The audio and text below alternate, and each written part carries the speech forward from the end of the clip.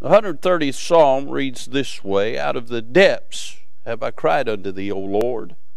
Lord, hear my voice.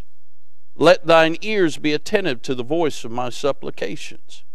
If thou, Lord, shouldest mark iniquities, O Lord, who shall stand? But there is forgiveness with thee, that thou mayest be feared. I wait for the Lord, my soul doth wait, and in his word do I hope. My soul waiteth for the Lord more than they that watch for the morning. I say more than they that watch for the morning. Let Israel hope in the Lord, for with the Lord there is mercy, and with him a plenteous redemption. And he shall redeem Israel from all his iniquities." Let's pray. Father, we bless you. We sure do thank you for the good testimonies. We thank you for the good singing. Lord, our hearts have been blessed to be here tonight. Lord, we thank you for the goodness and the glory of our Lord. Lord, it's been said several times, Lord, we're undeserving of your marvelous grace, but we are grateful for it. Now, Father, I pray for the next few minutes you'd help us from the Scriptures. I pray you'd enlighten our minds, and Lord, you'd challenge our hearts. And Lord, I pray the Word of God would burn in our hearts, and Lord, it would transform us into thy likeness. And God, I pray that folks would see the goodness of God in our lives, and they too would come to the saving knowledge of Christ. Now, Father, bless. Lord, speak to hearts. And God, if there's anybody amongst us that's lost, I pray tonight would be the night of their salvation. God, if there's anybody here tonight who's really needing help from God, I pray that tonight they'd find that help they need. I do pray, Father, for those working with the teens over on the other side. God, you'd bless their efforts. And God, I pray for those young people. Thank you for them. Lord, I'm glad we got young people that still love coming to church. And God, I pray for them. I pray that, God, you would put a hedge about them. You'd protect them. Lord, we know the devil's got a bullseye on their back, and he wants to destroy their lives. But Lord, I'm reminded you said in the Scriptures, greater is he that's in you than he that's in the world. And so, God, I pray you'd help them. I pray that the lesson they get back there tonight would be exactly what they need to propel them above the wiles of the devil, even this very week while they're living their lives. Now, Father, bless and get glory to your name. We'll thank you for it. Use this unworthy vessel, and we'll thank you for that as well. For it's in Jesus' holy, wonderful, and glorious name we do pray. Amen. Amen. I want to break down this psalm, and I want you to notice that in these verses we can draw from the fact that the psalmist is hurting. Look again at verse number 1. He said, "Out of the depths have I cried unto thee, O Lord." He's crying from the depths of his heart. Verse 2, he says, "Lord, hear my voice. Let mine ears be attentive to the voice of my supplications." He's hurting. He's in a low spot in his life. And dear friend, I don't know if you've ever been there. You're subject to any day finding yourself hurting. You may face family problems. You may face financial problems. You may face society-type problems. You may face problems on the job. Friend, you can have all of that going well, but still face internal problems that will cause you to hurt, cause you to seek after God, cause you to long for God to move into the midst of your hurt. Listen, there's sometimes you hurt so much that only God can soothe your pain. Well, the psalmist is hurting. We don't really know who wrote this psalm. It's widely believed that it was David, and it's widely believed that when he was on the run from Saul and he's living in caves, we're talking no longer in the palace, he no longer has the nation crying that he's the champion of Israel. Now he's hurting. He's wondering if life will ever be good again. He's wondering if the sun will ever shine again. And friend, there are days when you're subject to wonder, is the goodness of God ever going to come my way again? We see the psalmist is hurting But then we find the psalmist is honest. And let me just say this, you're never going to get help from the Lord till you get honest with the Lord.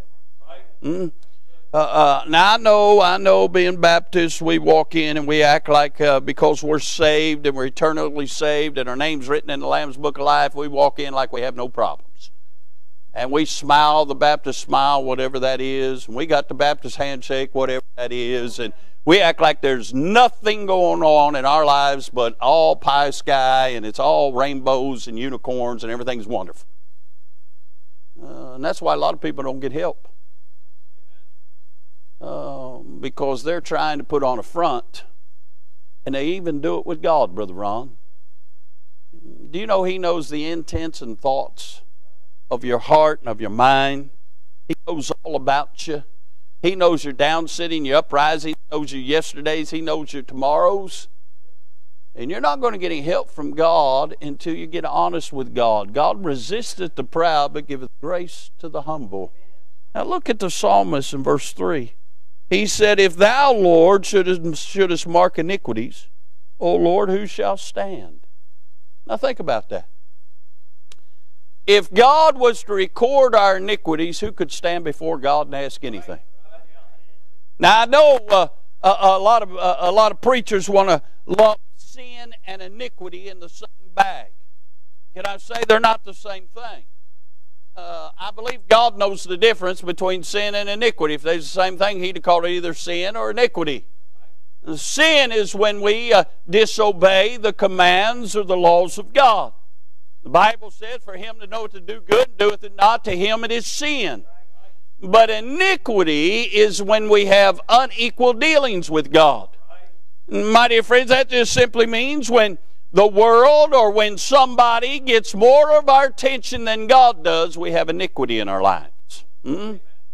It would absolutely dumbfound us if we found out the real reason why a lot of people don't come to church, why a lot of people don't read their Bible, why a lot of people don't pray, why a lot of people, it's because of iniquity.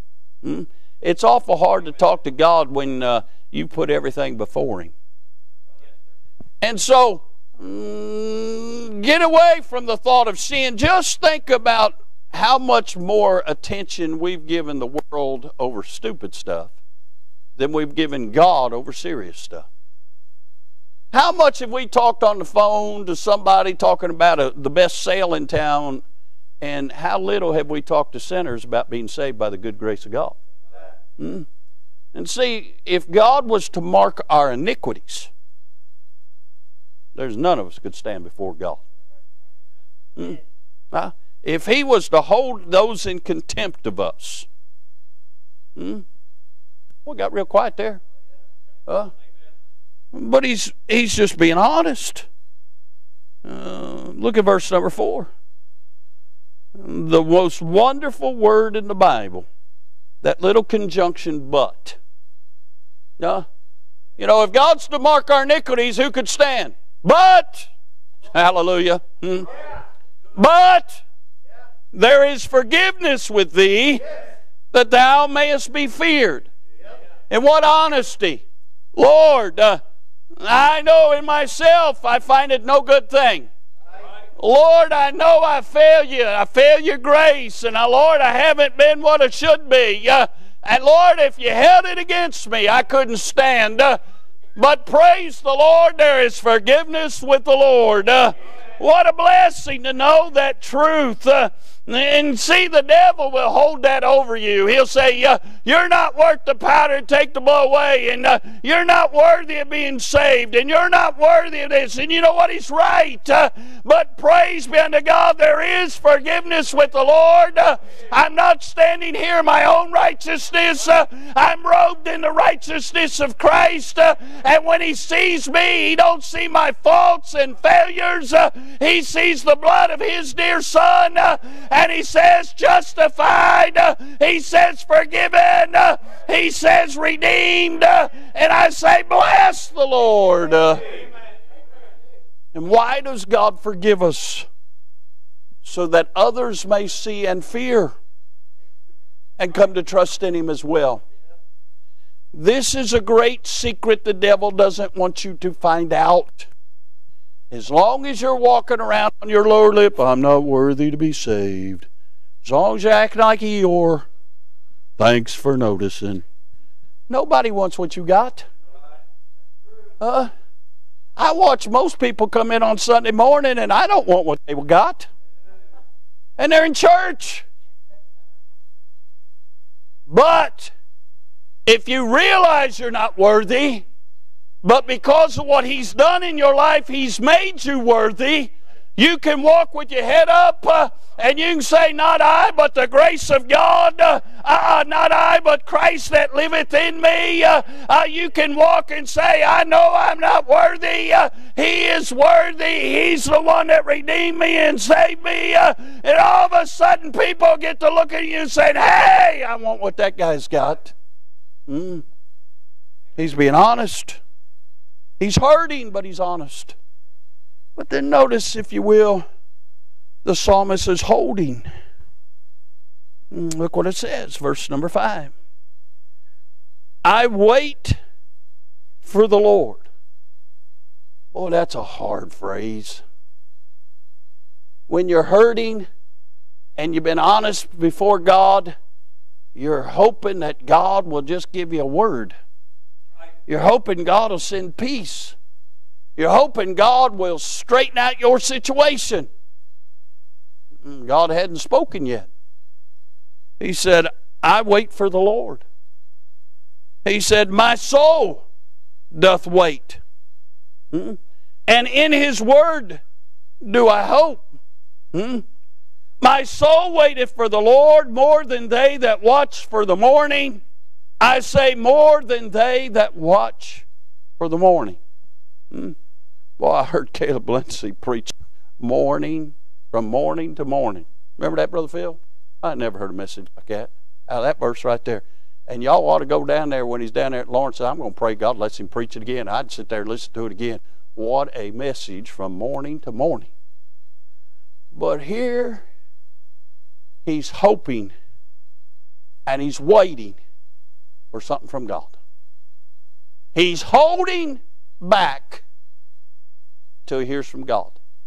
Now let me help everybody. We live in a society that wants instant gratification. And there are folks that'll pray and they say, okay, I've talked to God, and you'll run with your first emotion, your first feeling, your first thought. That's a dangerous thing. You better wait till God speaks. And He's holding back. He's not going to do anything until God makes known the will of God. And it's a hard thing to do, but it's the right thing to do. Don't act on emotion. Don't act on feeling. Don't act on advice. Wait for God and then do what God says. He's hurting. He's honest. He's holding. And then he becomes hopeful. Now, verse 5, he said, in His word do I hope. And can I say, that's where our hope lies. So then faith cometh by hearing, hearing by the word of God. But look at verse 7. He said, let Israel hope in the Lord. For with the Lord there is mercy, and with Him is plenteous redemption, and He shall redeem Israel from all his iniquities. He's hoping for the goodness and grace of God to show up. Notice when he's honest, the very thing that he deals with is our iniquities. And we can't stand before God with our iniquities over us. But he ends with the hope that God's going to redeem Israel from all his iniquities. What hope? You know why we don't have revival? There's no hope for revival. We've listened to everybody say for years that we can't have revival because things are so bad. Are you saying God's limited? The Bible says there's nothing impossible with God. The only one that's staying revival is not God, it's us and our lack of hope and our lack of faith. But if we hope for God to redeem America, and by the way, it'll take a work of Almighty God to change America. America's a mess. America's divided. America's got we're chasing the tail instead of the tail chasing the head. I mean, this thing's a mess. We got a guy sitting in the White House, don't even know where he's at. I mean, it is an absolute mess. This country's a mess. I was thinking the other day, if you put your finger on the pulse of the worst problem in America, Lord have mercy, start flipping coins. The worst problem in America is America turned her back on God. And we need God back in America. And God's not going to come to the White House, He's going to come to the church house. We get enough God in our churches, we'll see a difference in America. But I'm telling you, this country's a mess. We're in bad shape. And since I'm on America, how come all these places that called themselves sanctuary cities don't like it when people are busing all these illegal aliens to their cities? It's all right if they move to Berry, Kentucky, where you're at, but they don't want them in Chicago. I thought they were a sanctuary city. And poor Martha's Vineyard. I say, Ron DeSantos, he's got my vote. Now, I was in Jacksonville.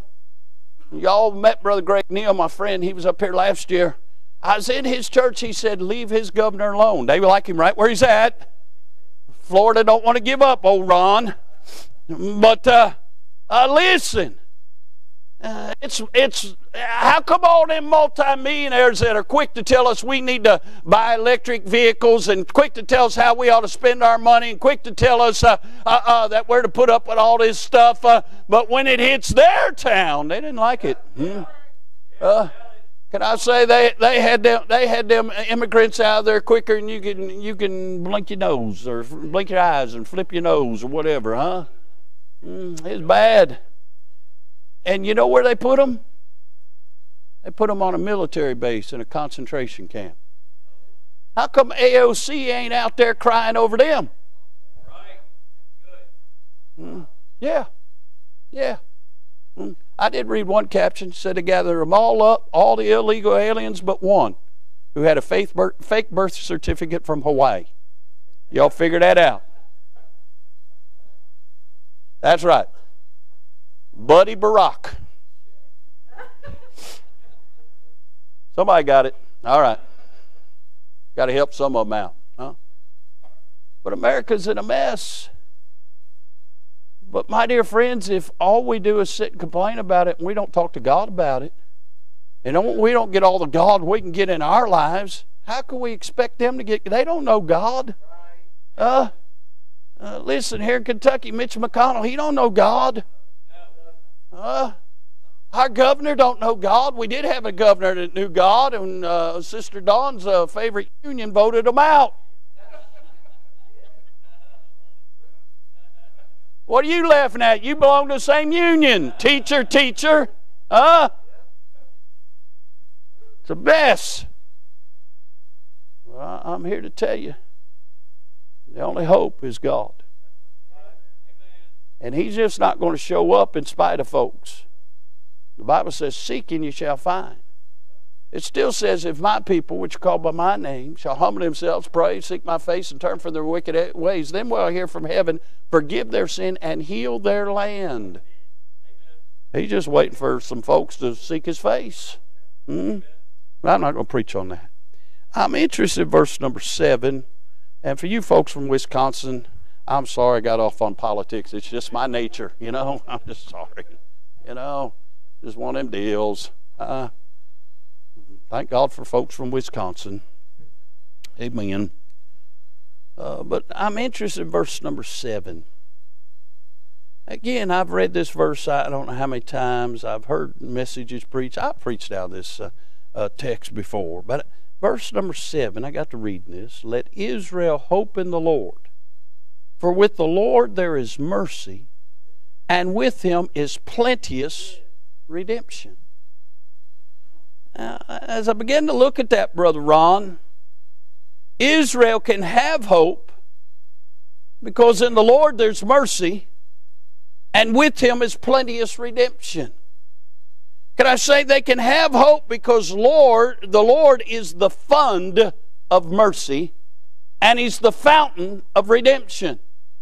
And when you're trusting in the Lord, you'll find everything you need. And there's hope because we have the Lord.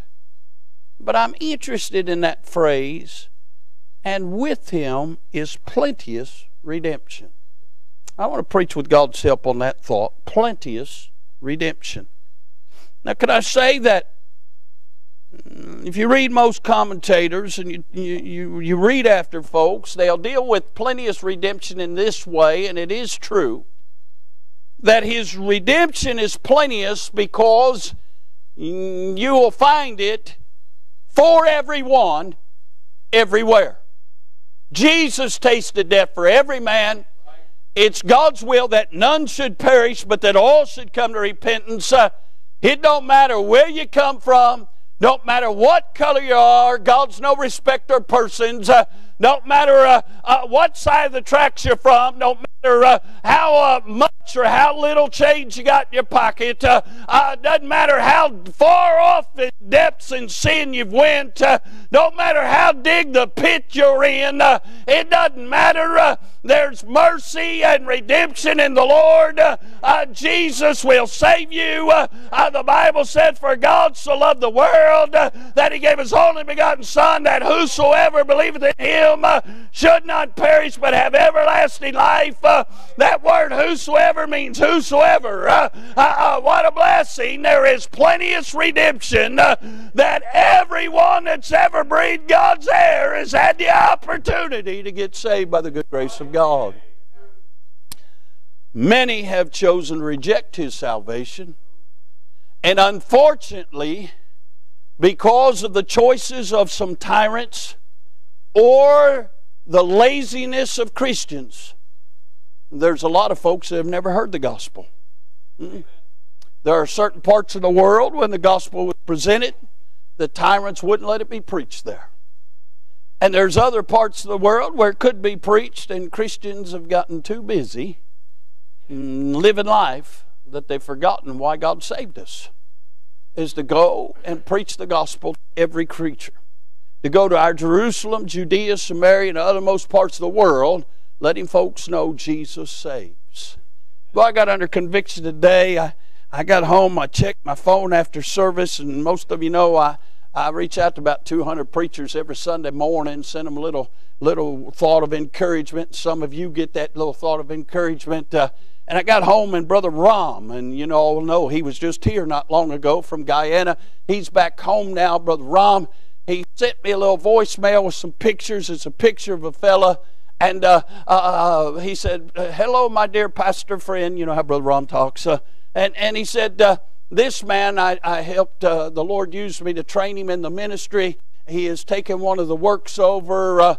And he said, "Pastor, this man would walk to church 3.5 miles every time he went to church." He said, "But because of my trip to America, I was able to buy him a bicycle." And he's sitting there showing him with this red bicycle. And I'm thinking,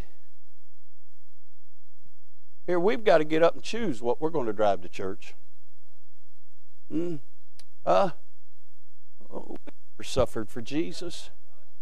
We've been so blessed. God's been so good to us. And yet, that little fellow is walking to church. He has no problem going out and telling folks they need Jesus. And God's blessed us so good that we don't think anybody needs to know about Him. God help us. But plenteous redemption means God can save everybody, everywhere. But if that's all it was, it wouldn't give much hope for those that are saved. And so I got to really praying and studying about that. It not only means that it's for sinners everywhere, and it's for all sinners everywhere, but it also has a connotation for the saved. It is for every need in every situation. Thank God He's got grace for us for every need in every situation. And we're recipients of the grace of God because of the plenteous redemption of God. And because He not only redeemed me, but He put me in the family of God, His redemption is new, and His mercies are new every day. And I am still drawing from the goodness of the redemption of God that I became a partaker of some 48 years ago. See, if it only dealt with saving my soul, it had just been redemption. But it's a plenteous redemption. Hey, it works in my life every day of my life. I'm glad I can't save myself. I can't keep myself saved. But I'm saved by the power of God and the work of the plenteous redemption He's done in my life. So I got to thinking about this plenteous redemption, and the Lord has plenteous redemption. Even after we're saved, He has redemption for us for our sins. The Bible says in Ephesians 1:2, in whom we have redemption through His blood, the forgiveness of sins according to the riches of His grace. Now get a hold of this. When God saved you, He saved you from your sin. Now if it was just redemption, He could have only saved you from the sin that you had committed up to that point in your life. But you see, a plenteous redemption saved me from my past sins, my present sins, and even my future sin. All my sin has been forgiven by the blood of Jesus Christ. The handwritings of ordinances that was against me was nailed to His cross and taken out of the way. But even when I failed the grace of God in my life each and every day, His plenteous redemption already has it forgiven. I say hallelujah. Now it's kind of like this. You go to 8731 Heritage Drive down the road here, and you go in my house, the electricity is on. But you don't know that till you activate it by flipping the switch.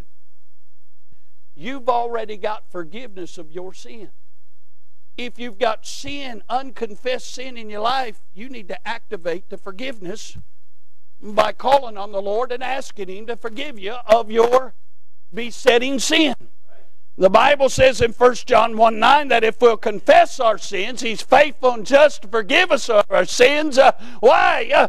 Because that's how good a God He is. He has a plenteous redemption.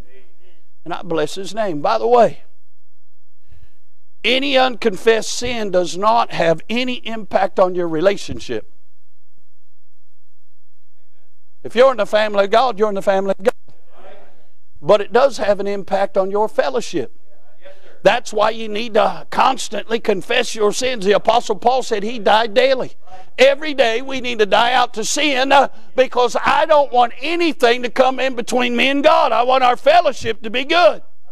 Listen, it's not a good thing at the Foster household when any of us tick off Mama.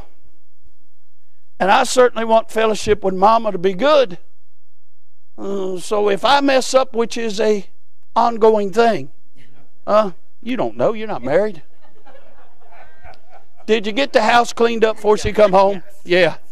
So I said, Brother Jim rushed out and said he's got to go clean up the house. That's what it is. Miss Judy's coming home, huh? But if you're not careful, you allow things to affect your fellowship. Brother Brian, I imagine, married to that Lumbee Indian that you're married to, that if you make her mad, it's not good at your house. And I imagine it's not only not good for the day, I imagine it lasts.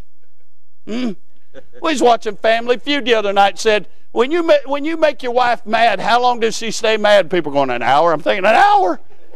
That'd be a blessing. You know, I'm thinking week, 2 weeks, Hey, one of the doctors she worked for made her mad. She didn't talk to him for 3 months. He finally called a truce. He said, it's over. It's over. I'm sorry. I won't make you mad anymore. There's something about making them mad. You ain't been married long enough. You want that fellowship to be good. You don't care if anybody else in the household's mad at you, but you want Mama to be right. You know what I'm saying? You want that to be good. And hey, fellows, You got to learn these words. Hey, you get one. You got to learn these. Yes, dear, and I'm sorry. The greatest words. And what are you laughing at? I'm telling the truth, son. Huh? Write that down in your notes. Yes, dear, and I'm sorry. Write it down. YESDEAR. Yes, dear, and I'm sorry. That boy's like, I ain't never get married. Huh? We don't want to have a fellowship problem with the Lord. Listen, it's a terrible thing if somebody calls you and asks you to pray for them, and you got to get right with God before you can pray for them. Listen, His plenteous redemption, He has redemption for our sin.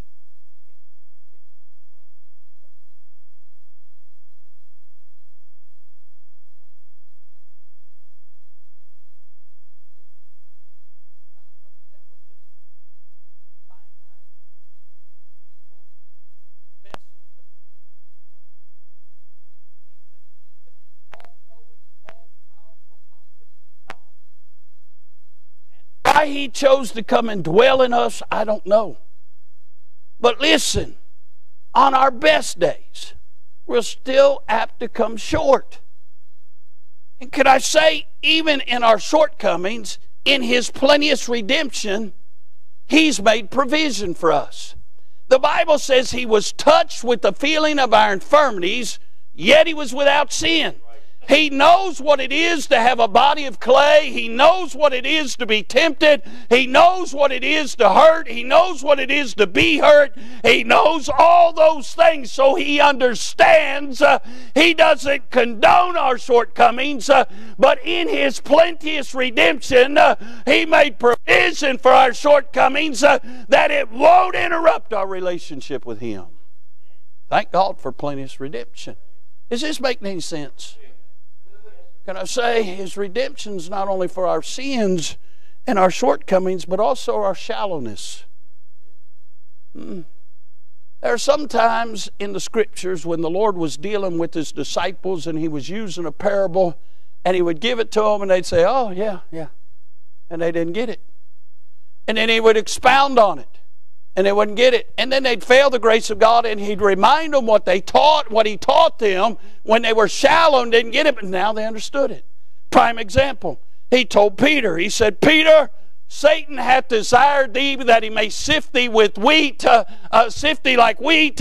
He said, but when thou art converted, strengthen the brethren. And Peter sitting there boosting his chest, I won't fail you, Lord. I'm going to go with you all the way to the death. But then when Peter fell, he was reminded what Jesus told him. You see, sometimes we're so shallow. We think that, well, we can handle it. And God tries to warn us. He'll give the preacher a message, or the Sunday school teacher a message, or you'll be reading your daily devotion, or you'll be just reading the Word of God, and God will show you something, and you think, oh, yeah, I got that back when I was first saved. Yeah, I can handle it. Yeah, God, I can handle it. And then all of a sudden, you get the legs knocked out from underneath you.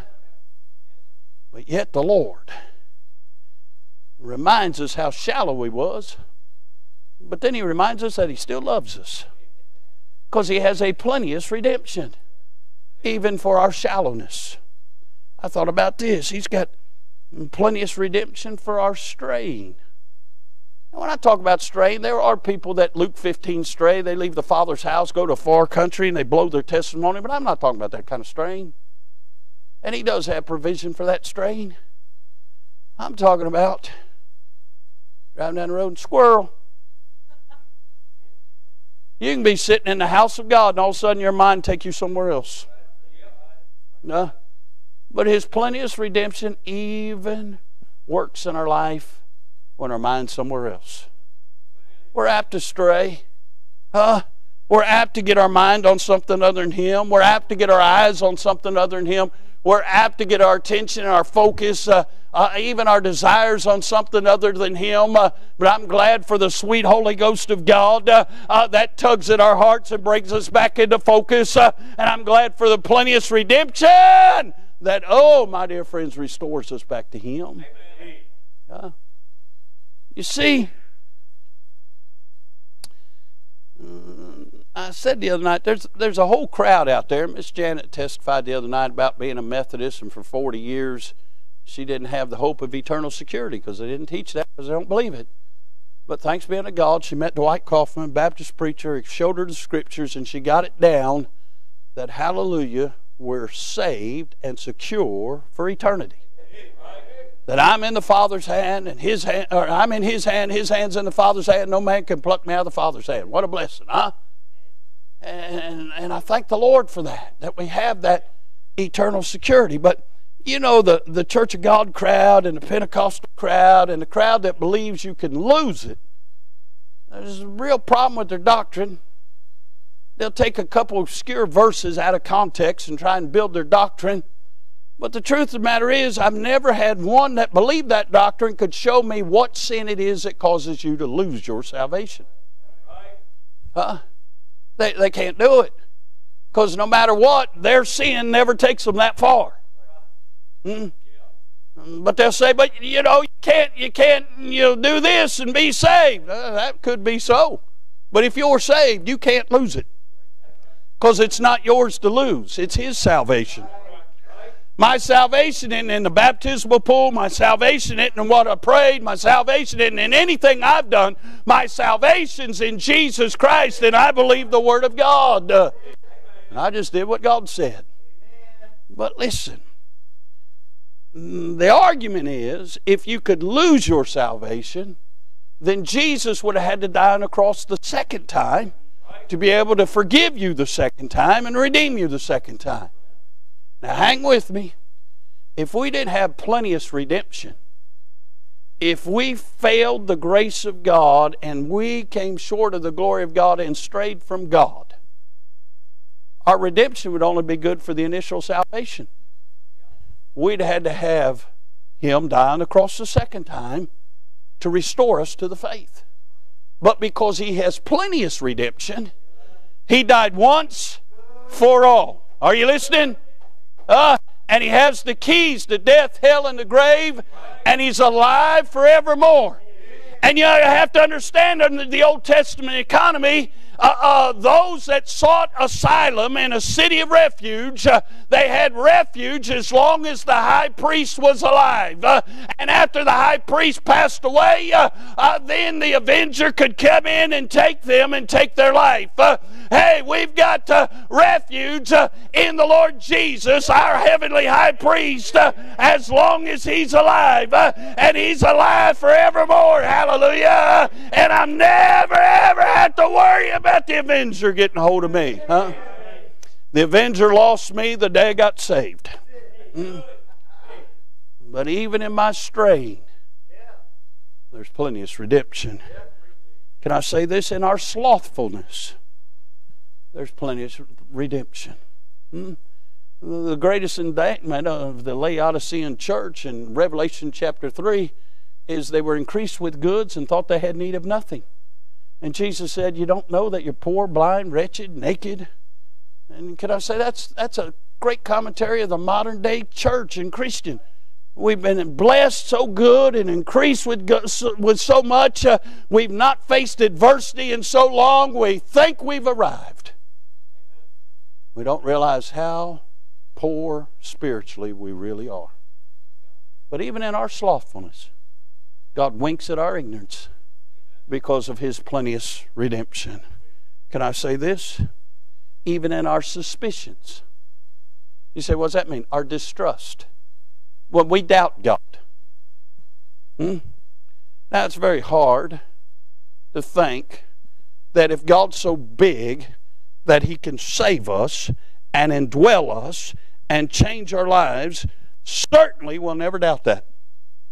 Yet, you go on down the road for a little while, you quit praying and quit seeking Him like you should, and you'll start doubting some things of God too. I used to really get upset. I was back in high school and studying Old Testament survey years and years and years and years. You weren't even born years ago.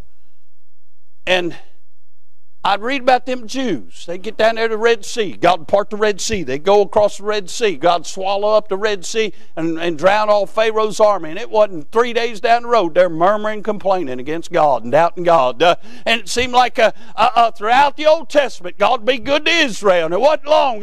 And they're serving false gods. And they're doubting God. And boy, I'd get so bad, I'd say, you sorry, no good Jews, look what God done for you. And you're doubting Him, only for the Holy Ghost to remind me.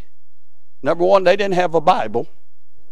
Number two, the Holy Ghost didn't indwell them. And number three, the Holy Ghost been awful good to me, and how many times have I doubted God? But even in our suspicions, our distrust, in Plenteous Redemption, my standing with God is good. It's hard to believe. What a God. What grace God has. Why, I like that song. Help me out the name of it. How can I ever doubt a God whose hands hold the universe? Huh? Oh, He's been so good. What is it? He'll be enough for me. Huh? Well, I love that song. Why? Because it just reminds us, even in my weakness and my frailty, God's strength and almightiness takes over. What a blessing. I got one more point. Some of you about to pass out. In this Plenteous Redemption, the Lord has redemption for our selfishness. You know, that's the very essence of sin. My right to my claim to myself. That's not what the Bible teaches. The Bible teaches we've been bought with a price. That our life is no longer our own. We belong to the Lord Jesus Christ. And any time I seek to do my will and not His will, I'm selfish. Well, there's been times I've been sitting in a meeting. I go to take up an offering, and I'm fumbling through there looking for a 5. And the Holy Ghost say, you got a 50 in there. Now, I've learned now, but early on I'd say, but Lord, that's $50. And He'd say, well, what do you think it costs me to go up Calvary? Then you give the 50 and you got to repent while you're doing it. You know what I'm saying? I've learned, I just open it up and say, what do you want, Lord? Oh, because there's usually not that much in there anyway. But I just open it up and say, we get so selfish when God's been so unselfish in our lives.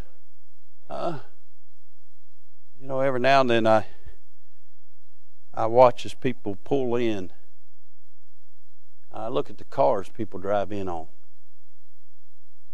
I know some of the addresses that some of us live at. I know some of the jobs that God's blessed some of us to have. I look at the offerings that God gives us in our little church. I look at all the missionaries we support out of this little church, and I think, boy, God's been good to us. Who are we? Just a little church on a hill. Hallelujah, there's enough of us hadn't got over being saved yet. We try our best to mind Him, but there's still days we don't. But His plenteous redemption just still works on our behalf. It's kind of like this. I know there's that Pharisaical crowd. They paint God out to have a big chastening rod just waiting for us to step out of line so He can whack us. If that was the case, there'd be none of us here. We'd already been whacked. We'd been the mole whacked at the carnival. We'd been whacked out of our brains if that was the case.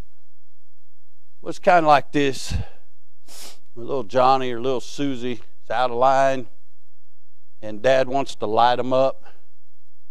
But Mama says, but he or she's had a bad day. Why don't you let me talk to them?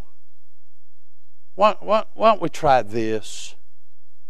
How many times would the wrath of God not be satisfied with anything less than the chastening rod? But that sweet Holy Ghost of God intercedes on our behalf to Jesus, and He takes it as our mediator to the Father and says, but Father, that's one of ours. And Lord, we'd be justified. But Lord, let's give him another chance. Let's speak to him in this area.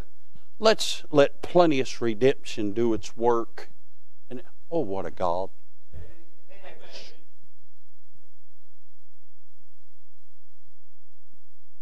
What an intercessor we have. What a Savior we have. What a plenteous redemption He has, that not only saved us, but continually works in our life, because we don't have enough sense to be what we should be. Oh, what a Savior. So I've said all that tonight to remind you how gracious and merciful He really is. Never lose sight of the fact that we definitely are faring much better than we deserve. And never take for granted the work of the plenteous redemption of Christ on behalf of us. Maybe it's been a while since you thanked Him for it. Maybe you haven't been what you should be. Maybe you need to come and tell Him, Lord, if you marked iniquities, who could stand? Maybe tonight you're not saved and God's been speaking your heart about it. Tonight be a good night to get saved, where you could experience the plenteous redemption of Almighty God. Listen, friend, when we get to heaven, we're not going on our merit. We're all going to stand and say, we made it by grace and the plenteous redemption of Almighty God. Tonight, why don't you let Him know how thankful you really are for the work He's done in your life. Let's all stand. Brother Ray, if you come, get a song of invitation. Folks are coming, and while they're getting a song, let's pray. Father, we bless You. Lord, thank You for what You showed me of that verse. Thank You for Your marvelous, unadulterated grace. Thank You for Your tender mercy. Thank You for being long-suffering. Thank You, Lord, for Your plenteous redemption. Now, Father, somebody here tonight might need some help. I pray You'd go by their way. Lord, somebody might be hurting like that psalmist. Go by their way. Somebody might have been hoping for a long time and holding back, waiting on You. I pray You'd go by their way. God, there may be somebody here tonight lost. I pray, God, You'd convict them, but then show them the tender mercy of God. Lord, it's the goodness of God that leads us to repentance. So, God, I pray they'd come and let You do a work in their lives. Save their never-dying soul. God, whatever the need is, I pray folks would do business with God. Have Your will and way now. Again, speak to hearts. Well, thank You for it in Jesus' name. Amen. Did you know that IBC is now on iTunes, TuneIn, SoundCloud, and Google Play? Head on over to your podcast provider and subscribe today. And as always, thanks for listening.